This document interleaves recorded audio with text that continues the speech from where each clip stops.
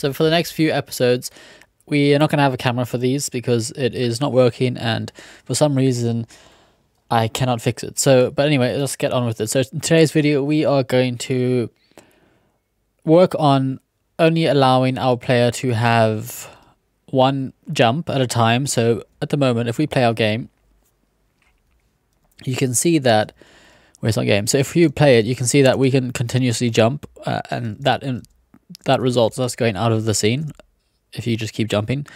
Later on, we will have like roofs and stuff that you can jump into that will cause you to end the level. But for now, we need to fix that because we don't want you to be able to double jump, because then that will make the game a lot easier and you will technically just be able to stay in the air the entire time. So that's not what we want. So let's go ahead and do that. So what we're going to do is we're going to add a check onto our player.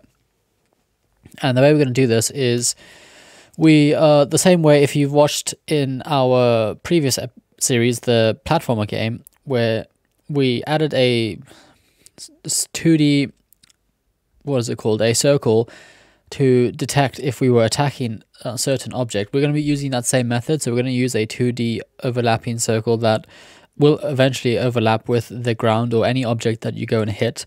And once you've hit this object, it will register that you've hit it, and then if you're on the ground, it will obviously mean that you're grounded, so then you can go ahead and jump again. So that's what we're going to do in today's episode. It's going to be fairly quick, so we might finish that and then just have a look at the artwork that we were going to use for this game. But let's go and start this. So first of all, let me bring up this. So the first thing we need to do in this episode is to add a game object to our player. So the first thing, let's go and add an empty game object, and this is going to be our ground check.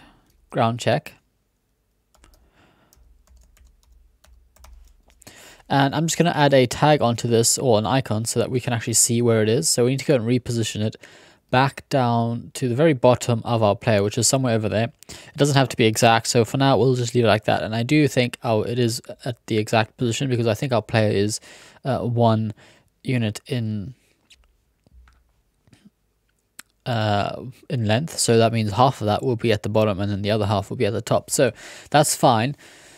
Now what we have to do now is we need to go and create this function. Well, it's not really going to be a function, it's just going to be a line of code that's going to sit in our update method, and it's going to constantly check to see if we're grounded. But before we do that, we need to create another boolean. So I'm just going to copy this and paste that there, and I'm going to say is grounded, like that, and that's going to be equal to true at first. Actually, we're not going to set that. We'll set that in probably in the update method right here. So we can go and do this before anything else gets done. So because it's in the update method, actually I don't actually know if this is the correct place to put it, but for now we'll put it in here. This is going to be, it's going to be checked every frame of the game, because update is called once per frame. So therefore, we will constantly be able to see if we are allowed to double jump or not. So at some point in the game, we probably might need to implement a double jump feature. But for now, because we are only starting off with the game, we're going to eliminate the ability to jump more than once. So is grounded, we have to do, this is where we're going to be doing the overlapping check. So to do this, we need to access our physics. So here we can just go say is ground is equal to physics 2D dot overlap circle. And then actually we can't do this yet because we need to do a few more things. So let's go and do this first. So the reason why we can't do that is because we need to bring in a few more variables here. So what am I doing? We don't want that. We want to go back here. So to do this, we need a layer mask, because we need to know which layer we are overlapping with to trigger the is grounded. It needs to be set to true. And then we also need the object that we are overlapping with. So we added that ground check object, so that's going to be the object that we're going to use to see if we are colliding or overlapping with our ground layer. So let's go and do that. So we are going to need a serialized field. This is going to be a transform for our ground check object. So transform, and then let's just name this, what are we going to do? Let's go ground check object, like that. That's fine. The next one is also going to be a serialized field, and this is going to be a, what is it going to be? It's going to be a layer mask. And let's just put layer mask like that. Okay, so I don't think we need that. So now that we've done that, now we can go and get the is grounded check. So let's go and say is grounded is equal to physics 2D, and like we had before, physics 2D dot overlap circle. And then here we can introduce our, what do we need first? We need our point. So this is going to be the ground object that we just created. So ground object. Now we need to get the position of that. So we can just go and say ground check object dot position. The next thing we need is a radius. So we're going to make this fairly small because it doesn't need to be that big. So let's start with 0.1 for now. We'll see if that works. And then the next thing we need is a, what's it going to be? It's going to be the layer mask. So let's go and say layer mask. And that should be it. So now that we've got that, let's go and fix things in the inspector. So on our player, we should have two fields that we now need to fill up. So let's see, did we save that? Let's go and save that and see if they come up here. So they should come up over here, which they don't. Why don't they come up? Let's see. Have we done this in the wrong one? Okay, so we've done this in the wrong class. Let's just cut that out. And let's paste this in the player class. So this is supposed to be in the player class. I don't know why I did it in the camera class. So we'll paste that over there. And then in our camera class, we need to get rid of this. We'll save that now because that's fine. And then we can go and put this back over here. So paste that there, and that should be fine. Now let's go back to in the Unity editor here, and we should see the two layer masks. So here we have a layer mask, and the other one is a ground checked object. So let's go and drag in our ground check object into there. And then for our layer mask, we need to tick the layer we want to check to see if we're overlapping with. So that's going to be our ground layer. You can add more than one, but for now we'll just keep it as our ground layer. Later on we will add in our obstacles that we're allowed to land on. So we'll keep it like that, and then let's give this a test. So if we play this, we should be able to now only jump once.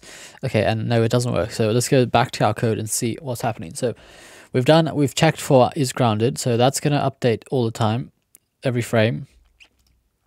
Now let's see, in our jump method here we can go, okay, so here we haven't really done the check, so we can go and say if we press the space bar and as long as we are grounded, so we can go and say is grounded. So if we press the space bar and we are grounded, then only we can go and make that jump. So let's test this out. So now we should be able to see we only can jump once. So you can see that we can only jump once now. So obviously you can't see it because you can't see me pressing space, but I am pressing it constantly. So you can see that it only allows us to jump when we are grounded. So that's good. That's working nicely. Now that's all that I had planned for this episode, but since it's too short, let's go and see what we're going to do with the artwork. So I have been working on it, but I haven't really got it finished yet. So I'm busy working on some different types of obstacles. So so like our triangle here is obviously going to be a obstacle that you cannot collide with. So if you do collide with it, you die. Well, you don't die, but you have to restart the level. If you collide, I haven't decided for this one yet if we are going to allow the player to collide with it and restart the game, or we probably should make it so that the player can jump on top of it, because we will have different obstacles that you can jump onto in order to avoid oncoming different obstacles, if that makes sense. So these, I'm just going to export this one quickly and back into our, what's it called, back into our game file. So we are done for this episode. We are done with the programming aspect. This is just going to be working on some art now. So if you don't enjoy the artwork, then you can leave.